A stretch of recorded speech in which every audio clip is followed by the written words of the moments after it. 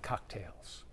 First tonight, Maine has more than 120 cold cases involving unsolved homicides and missing persons dating back to the 1950s. Mary Tanner's death is one of those cases. 207's Beth McAvoy joins us now with more on her story. Hi, Beth. Hi, guys.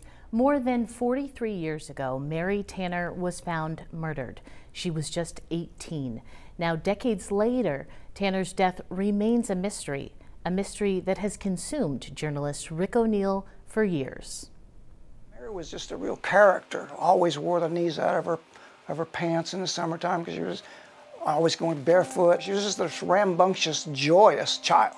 Mary Tanner grew up the youngest of 4 children in a blue-collar family in Kennebunk. Journalist Rik O'Neal never met Mary, but he feels like he knows her.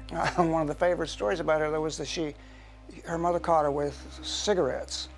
And Mary explained that she was smoking the cigarettes down for the bum on Main Street who wouldn't smoke unsmoked cigarettes, and that she would smoke them and put them in a bag and leave them for him. Whether it was true or not, but that was perfectly in character with Mary, doing something for someone like that, even if it meant, well, you know, having to smoke.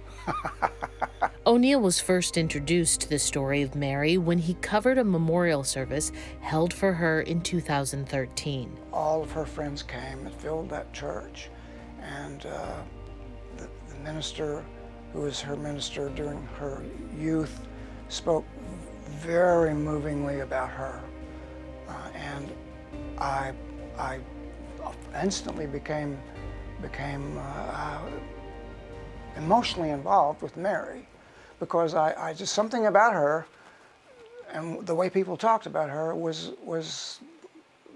so genuine. O'Neal has spent the last 8 years poring over the details of the last few days of her life as he works on a documentary about her unsolved murder. She loved to party.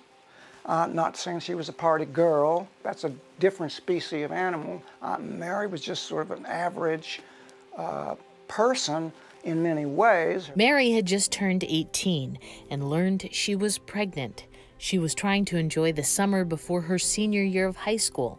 On Friday, July 7th, 1978, she started out the day by going to the annual Miss Dumpy parade in Kennebunkport. Mary went then to a party on the Hill, which is an area of land on Route 9 where the kids gathered, and you could see the cops coming from any direction, so they would get back in there and drink beer and smoke.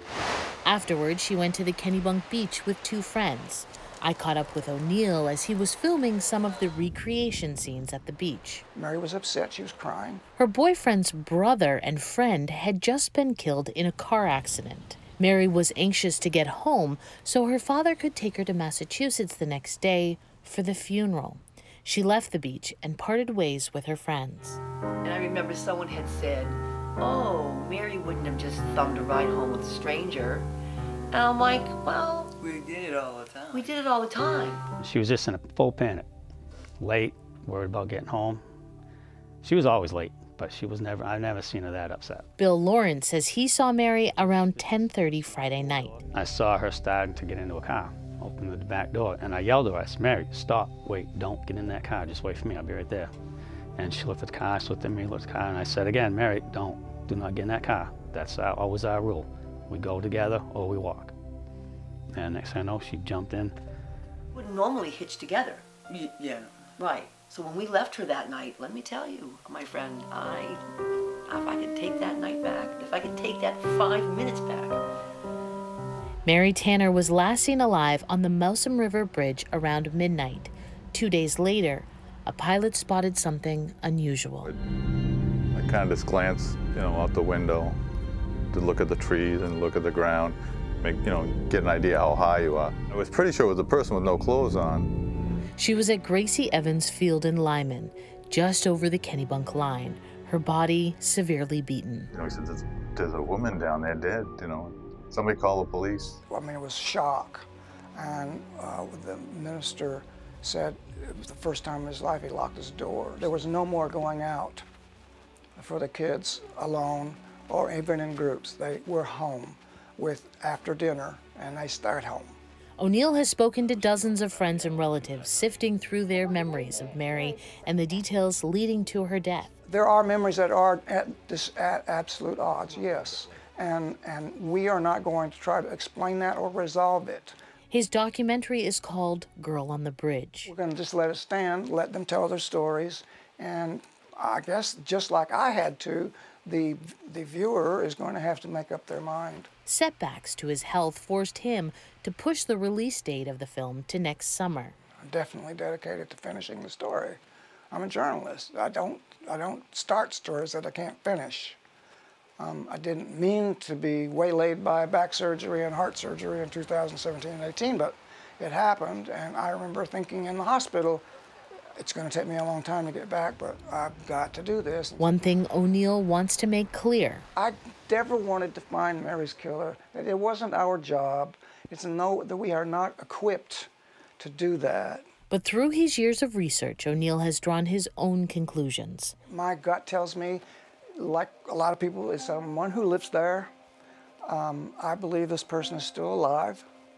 And I'm hoping that maybe enough can be made of this film and that the guy will say, well, maybe it's time to own up.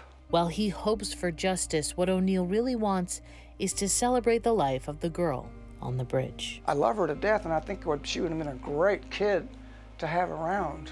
Even in memory, she has this hold on people's hearts.